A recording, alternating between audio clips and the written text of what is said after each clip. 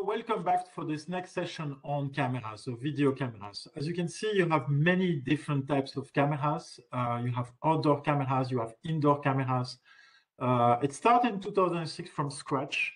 You have inside the camera a microphone. You have also infrared lights for night visions, but also you have an SSD card inside, which helps you to store up to 1 terabyte of data within the camera. So let's deep dive on one of those cameras. Okay, so looking at the MV52 in this example, you can see here the camera functioning. Okay, what's a cool feature about it is the motion search. So you can see, you can verify, for example, events in one specific location, and it will give you the results. So in here, we can provide you, for example, this snapshot. You can play the video, the download, or you can export, or you can share an external link out of this. Okay, so you have these elements here that you can use. Another cool thing is the analytics. So here, in this case, it's an MV52. You have the people counts, okay? How many people are passing through my field of view on a specific time frame, okay? Which is quite handy, and you have some heat maps that we can create. You can connect wirelessly, okay? Or you can connect wired, and you see the connectivity for the last date, the location, event clock, and now the settings. So you have up to 1 terabyte of data that you can store in the camera, and this counts in this setup for 13 days of estimated retention.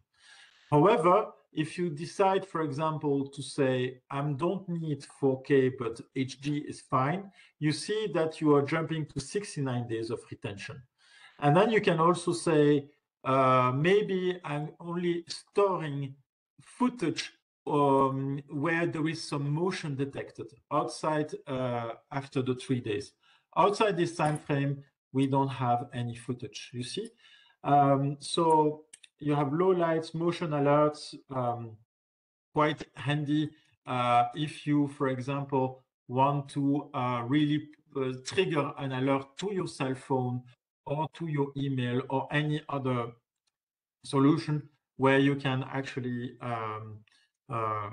get those alerts back to you, okay? You can also create zones, privacy zones, and sense, okay? So you have an NVIDIA chip in there. So you have machine learning and artificial intelligence in there.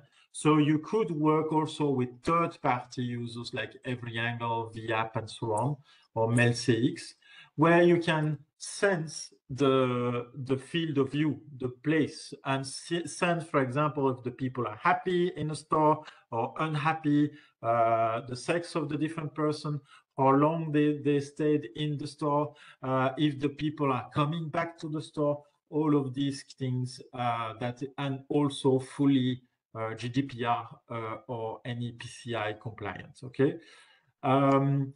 And you also have you have camera profiles, but also Meraki Vision Portal, Meraki Display, and so on. So basically what you can also provide is access to a specific portal for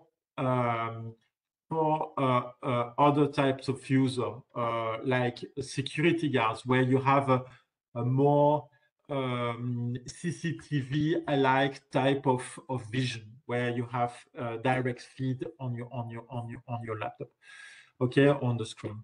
So that concludes my quick introduction on the Meraki Vision. Hope you liked it, and hope to see you for the next session on Meraki Things. Thank you.